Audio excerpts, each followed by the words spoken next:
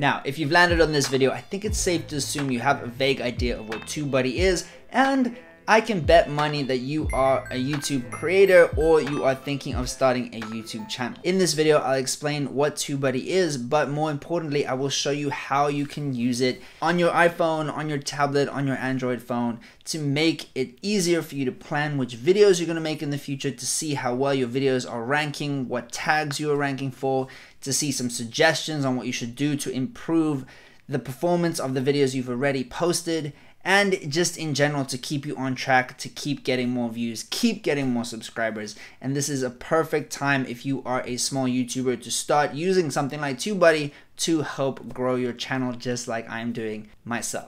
So before we jump in, my name's Cairo. This is my $1 Million Hustle channel. I'm trying to get my net worth from zero basically to a net worth of over $1 million within the next 3 years, and YouTube is definitely part of that strategy. So I need to make sure that I am optimizing my videos as best I can. Now, if you don't have Tubebuddy yet, you can get a free account by clicking in the link in the description.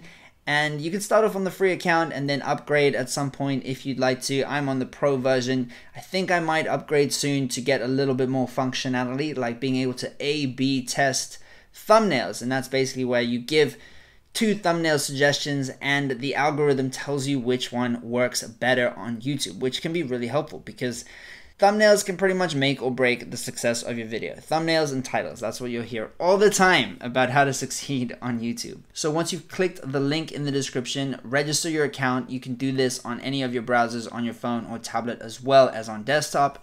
Register that account, then go to your app store and download the Tubebuddy app, right? So it's pretty straightforward to do. Once you have signed in on the app, you should see the channel pages that you have registered. So here on mine, you can see my 2. There's the $1 Million Hustle one, and then there's my music channel, The Curious Incident. Now you can't see my subscribers for the life of Cairo because I've got that hidden. I think I'm about 300 at the moment, which is cool. The reason why I hide the subscribers is because all the YouTube gods tell me that unless you have over 1,000 subscribers, it might make it less likely that people will watch your video if it has low subscribers and low view count because it's a brand new video and you're a brand new creator. So if you're starting out, that might be something you want to test. I'm testing it kind of on both different channels. I'm showing it on my one channel and hiding it on the other one, seeing if it makes much difference. But also using Tubebuddy, I've been able to rank slightly better for some keywords on my Curious Incident channel versus my Life of Cairo channel. So it's still all a lot of testing, but as a new YouTuber, that is what a lot of life is going to be. Even as you get bigger, you're still going to be playing around with keywords, with titles, with thumbnails, and with the algorithm. All right, so let's have a look in the Life of Cairo one, for example. We click through.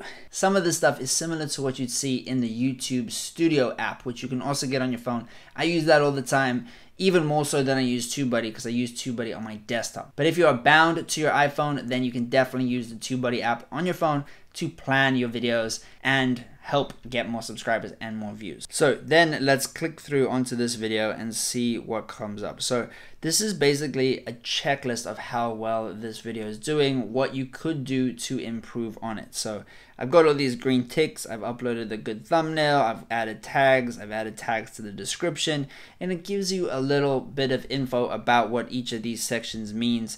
The only thing it's saying that I still have to do for this video to optimize it is to share it on Twitter and get a like for it on Facebook.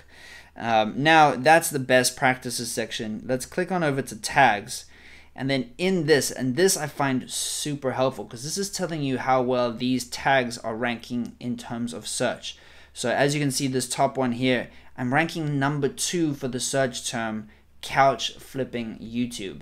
That's pretty incredible because I have far fewer than 1,000 subscribers. It's the first video I've made about flipping items, about couch flipping, and I'm ranking number 2 for a keyword that seems pretty legit. Even how to couch flip, there's quite a lot of competition, but because I was using Tubebuddy to optimize the description, to optimize the title, and to target these keywords, I'm like, okay, cool, I'll target how to couch flip, and I'm ranked number 5. So I don't know about you, but I think that's pretty cool. Also number 4 for couch flipping for beginners, number 3 for furniture flip side hustle, so that's an even broader term. So I think that is pretty exciting, and that's why this video is actually one of my best videos in terms of search. And you know that there's different ways people can find you on YouTube.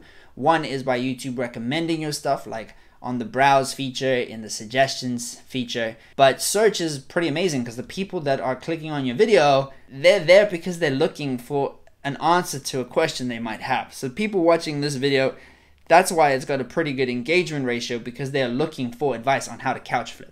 So try and keep that in mind when making your videos as well. Now, a cool feature is that you can click on this suggest button at the bottom, and it'll show you other tags that are used by some of the other videos that are doing well for these general terms. So couch flipping UK, couch flipping marketplace, etc., etc. So that's a cool way to get some extra ideas if some of your tags are not necessarily performing. So for example, you know, thrift store furniture flip. Maybe I can use my tag limit, my character limit, by getting rid of that one and adding one of the other ones from the suggested section over here. All right, let's look at a different example. So I've been making videos about cash cow YouTube channels. These are YouTube channels where you're making videos without really showing your face or necessarily using your voice. You're outsourcing a lot of that work. So let's hit the explore button, and then let's type in YouTube cash cow.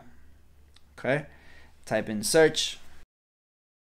Now you'll see a search volume value, a competition value, and an overall value. So that's not too bad. 63, that's like a pretty competitive thing for you to rank for. If the competition score was way higher, let's say it was in the 80s, it might be hard to rank for that search term or for that tag.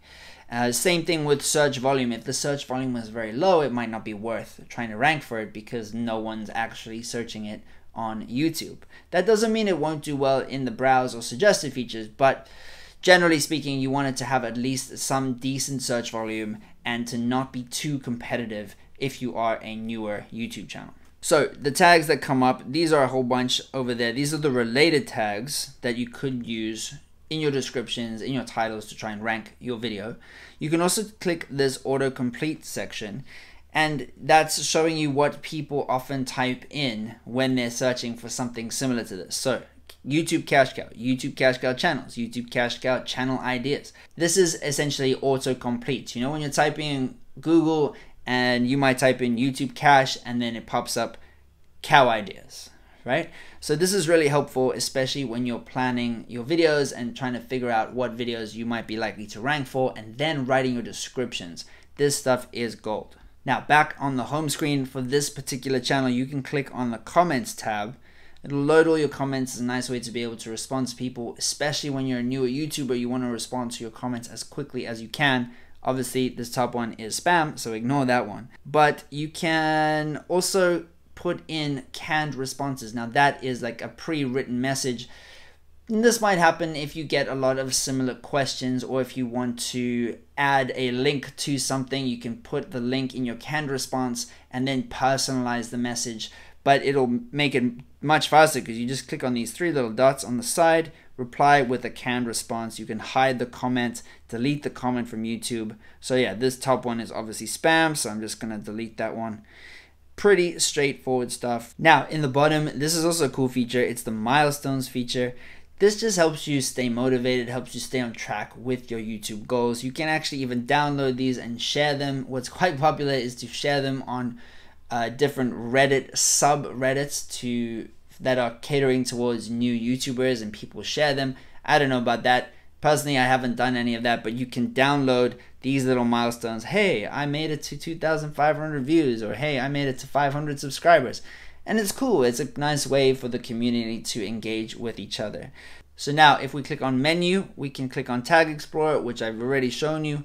Topic Planner is helpful because once you've figured out the titles that you likely to use in a future video, you can save them all in here. So here are some of my ones. Best UK credit cards in 2020 for beginners. Now why have I saved it? It's because I'm more likely to rank for that term. You can add further details in here as well. You could even add your bullet points or your script. Personally, I use Google Docs for that because I find it a little bit easier to do. So I've made a few other videos concerning TubeBuddy that more specifically look into the functionality of the desktop version. I'll post those in the description as well, so make sure you check out that playlist because it'll be really helpful as you grow as a new YouTuber. Now, if this video was helpful, crush the like button and subscribe. Join me on my $1 million hustle. I'm documenting everything I learn along the way, whether it's got to do with YouTube, whether it's got to do with property, starting businesses, other side hustles, and it is a mad adventure. So join me, click the subscribe button, watch these videos next. I'll see you in there and let's hustle together.